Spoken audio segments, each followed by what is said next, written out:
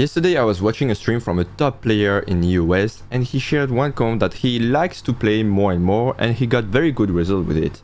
For instance, we can see like he managed to make first place here and here as well. And in fact, I decided to try it, to give it a try yesterday. So I made 4 games in a row. I hard forced this comp and you can see I managed to get first here. I managed to get first here with the same comp or something very similar. It's another type of version of the comp. And I have this one here, first place, and second place here. So honestly, this comp is extremely powerful. Actually, I should not say this comp because you have 2 versions of this comp. So I should say rather these comps. And actually, that's one of the strong part of this comp is like if you are contested, you can try to adapt with another version and still come up on top. For instance, on this one, I was contested. I wanted to play Sona. And I saw someone else was playing Sona, so I went to Taliyah instead. And I managed to grab a first place, even though, technically speaking, I was contested. By the way, I take this opportunity to say that I have a private Discord, and I already shared this comp yesterday, and I will share the results. This private Discord is meant for the people who support my channel by becoming a member. So if you're interested in supporting my content because you like it, and helping me in growing this channel because I have to pay editors and things like this, then check this membership. If you want, you can join for €3 per month. You will have access to a private weekly video where I talk about the meta. So every week you also have access to emotes and badges you can use in the comments of the video. I will definitely see your comment if you do this. Then for €6 per month, you have access to the Discord I just showed, where here, every time I see a top player spamming a new comp, something, or a new strategy, or a new way of playing the game, I immediately share it on Discord. And after I make some tests and later, usually it's 1-2 days later, I make the video. So if you really want to have this kind of information much before anyone else, then do it. Because I'm going to tell you, this comp I'm sharing, we can even check on Meta TFT, it doesn't exist.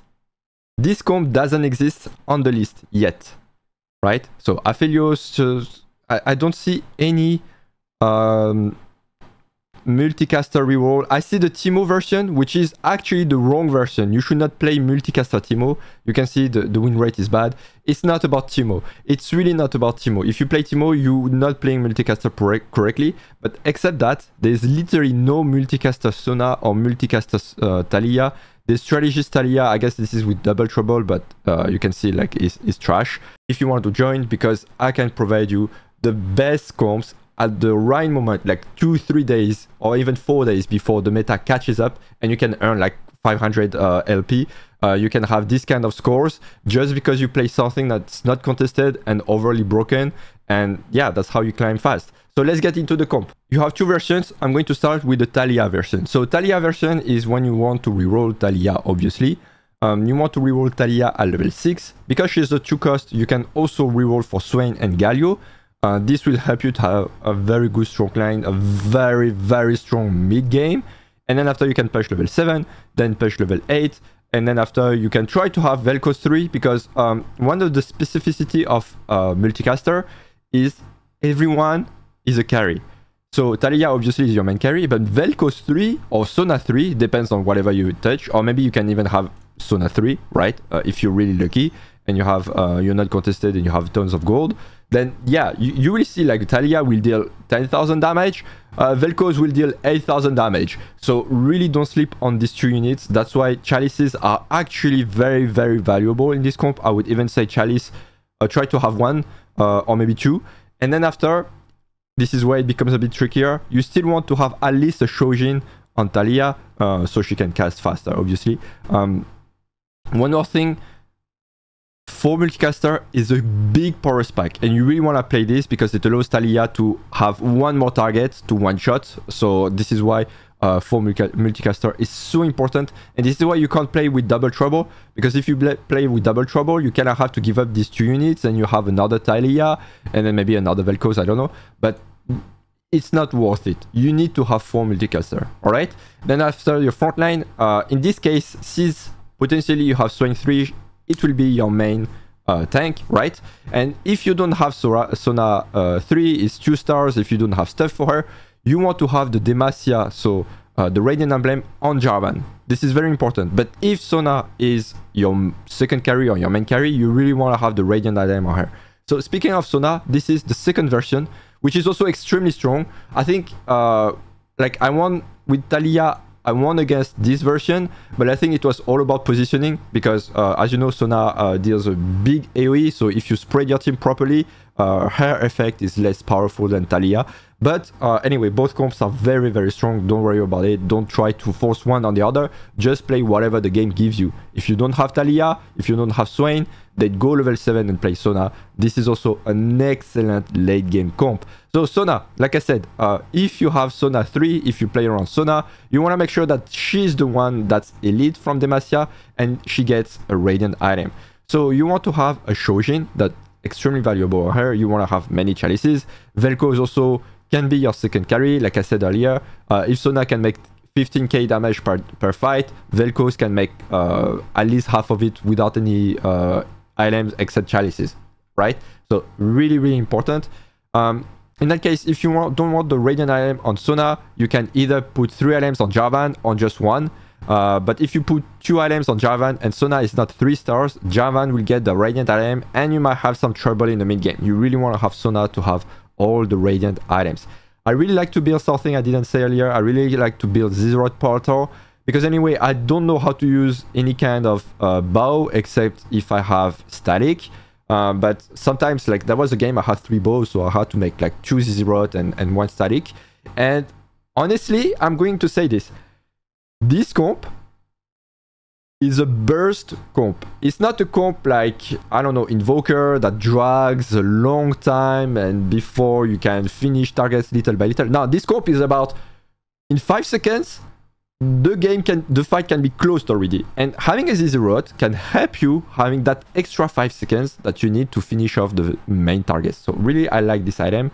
Don't hesitate to spread your team if it's necessary, if there's a lot of AoE. Jarvan, you always want to make sure Jarvan is in front of the main carry. That way he can jump and stun the carry. And if the team is packed on this side, you want Sona here. If the opponent team is packed on this side, obviously you want Sona here. That way she has a much bigger AoE potential. So now let's talk about the early game. That's really important. I give you a couple of ideas you can have in early game. You can have, for instance, a Shurima. I really like this one if you manage to have a 2-star Renekton, because it will be very difficult to kill. Like honestly, you have a Renekton with these items, it's almost impossible to lose fights. This is way too powerful. And then behind you have 3 Shurima and you have Multicaster. So just to make you understand, Multicaster is mandatory if you want to play a Taliyah. If you don't have Taliyah, if you don't have Multicaster, don't even try to play Taliyah as your carry. She will do nothing. Multicaster, too important. Way too important. Like, I prefer to have not Cassiopeia, but even another bruiser. So I don't have Shurima.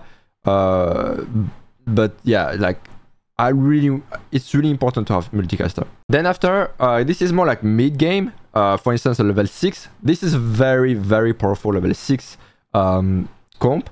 So the thing is, Set is the only, if I'm correct, it's the only early game unit that bumps. And because of that, then it will trigger the passive of Taliyah. So that actually increases a lot of your damage.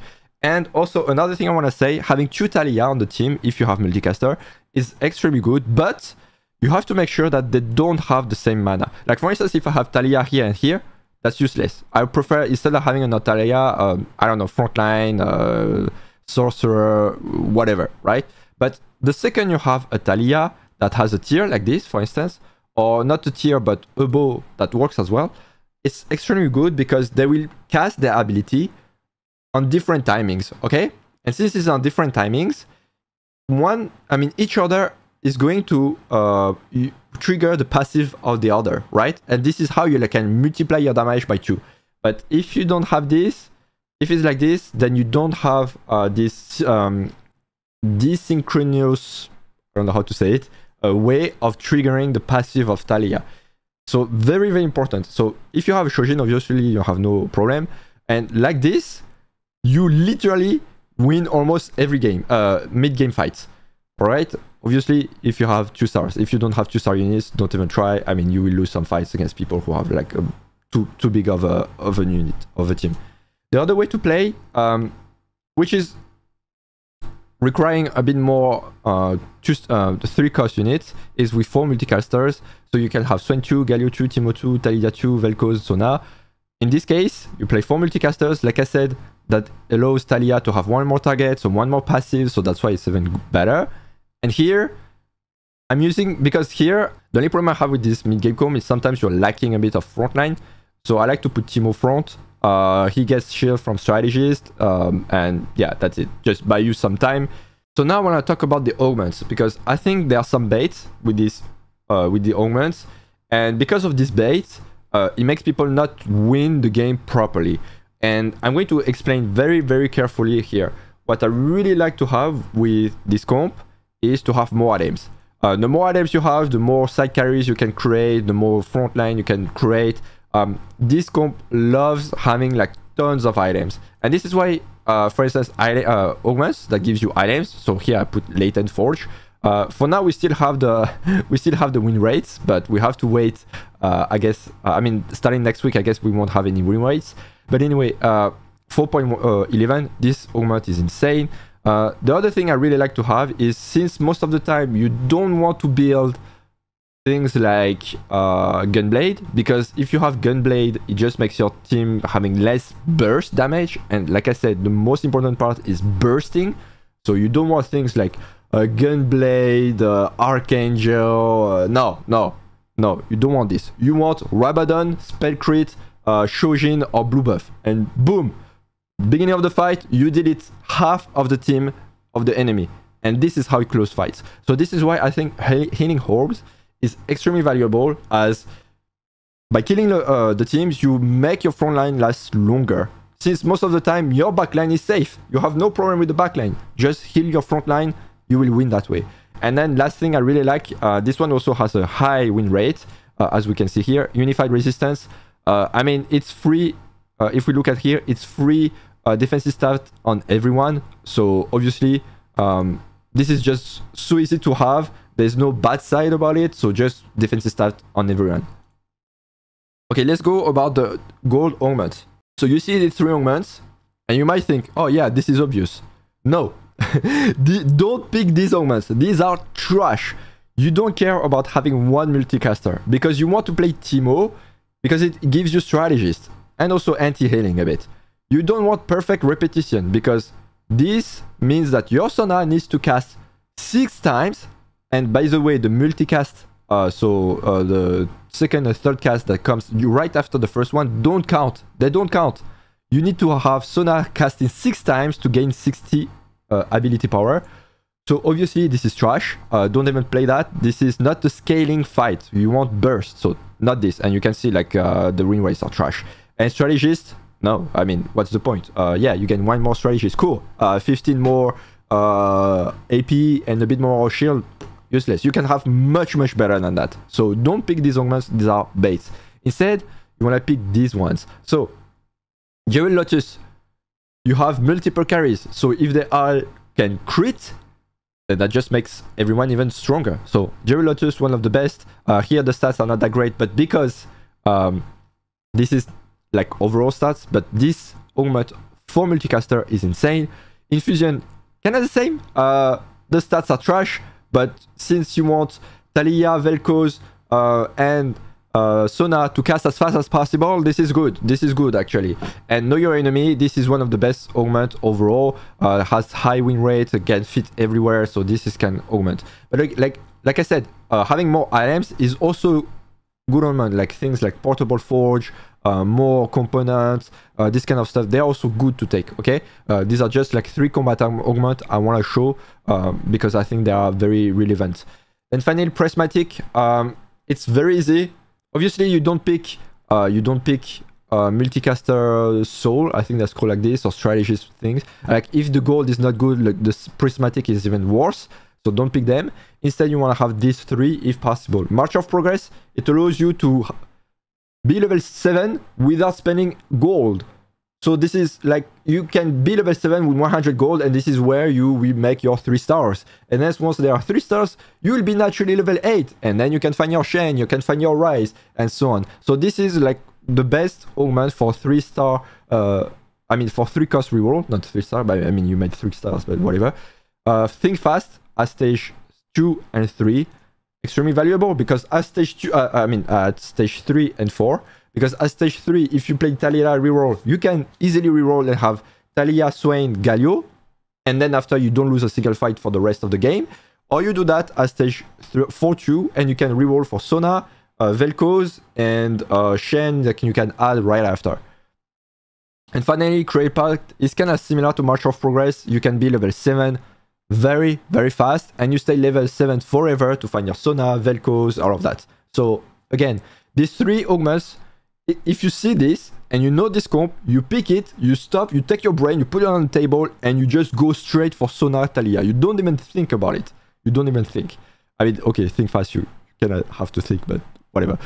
Yeah, okay, Legends. Okay, so I'm using this, I think it's a meta TFT.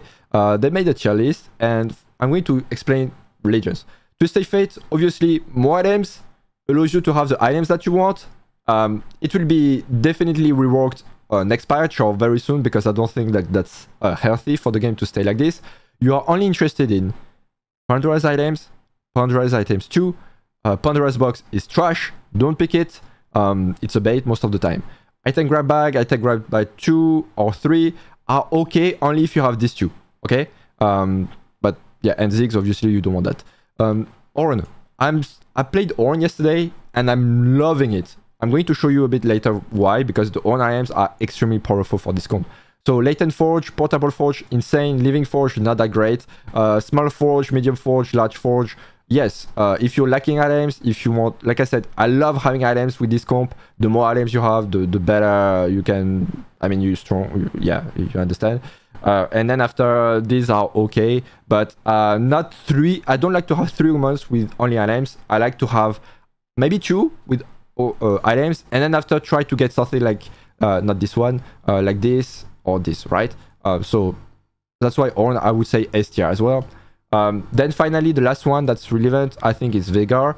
But the problem I have with Veigar is because you only want to have these 2 augments and everything else is trash. So that's why I'm like, yeah, it's okay.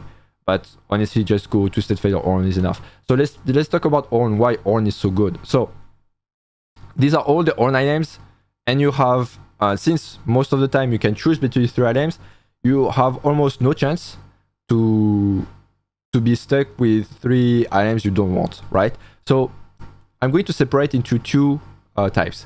The carry items and the defensive items. So here I put Sona as an example, and I wanted to show if you have Manazane, Death Fire Grasp, or even Sniper's Focus, these 3 are god tier on Sona because she has the potential to just cast, then cast, then cast. Like if you look at my history here, I have Manazane Sona, Manazane Sona, Manazane Sona. That's it. First, second, boom. I don't even think about that. So this is one of the best in my opinion. Then after, I mean, Manazane, I would say, okay, you know what? I would even do that. Give me another Sona. Okay, Manazane, god tier. God tier. S tier is Deathfire Grasp. Gives very, very good base stats. 50 AP, 30 mana. That's exactly what you want with Sona. And then after, allows her to deliver more damage at the beginning of the fight. And like I said, this is a burst comp, so having more damage at the beginning of the fight is exactly what you want to literally one-shot everyone. And then Sniper's Focus, the stats are okay, not the best stats, but the fact that she can deal much more damage to the back line because she has infinite range, you can literally one-shot carries with this. So honestly, this is also an excellent item. And then after, on the lower side, I would say you have Zonia, but I feel like most of the time it's not that worse because your team doesn't get targeted. So that's why I put more like A tier, B tier. And then after you have Obsidian Cleaver. If Sona is your secondary carry or like a support, but not your main carry. That way you can have a big shred of MR on everyone. Kind of like static, honestly, but not that great. And obviously Trinity Force, I would say like, yeah, okay, fine. If really the choices next to them are really bad, you can just pick that, but it's not that great. Then for defensive items, I do believe the most broken one is Trickster's Glass. So it allows you to duplicate Jarvan. So the thing with Jarvan is like everyone likes to be packed because of zigs, chalices, you know, this kind of stuff.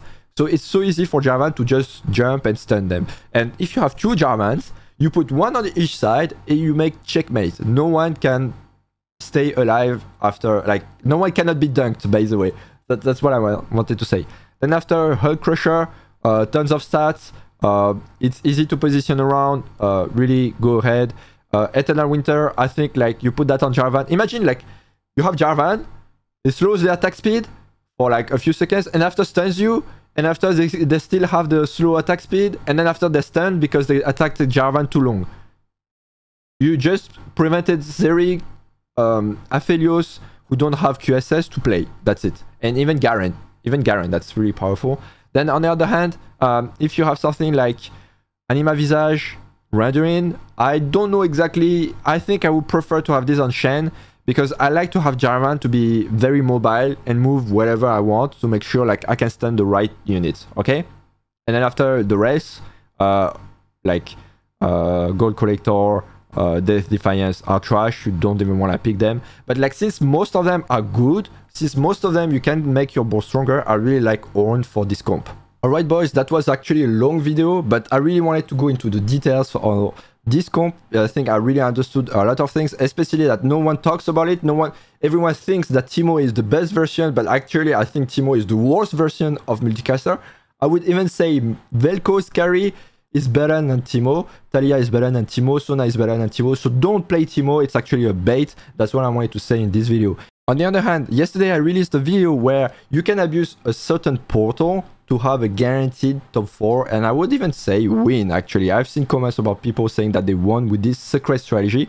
So if you're interested in that, check that video and I'll see you at the top of the ladder.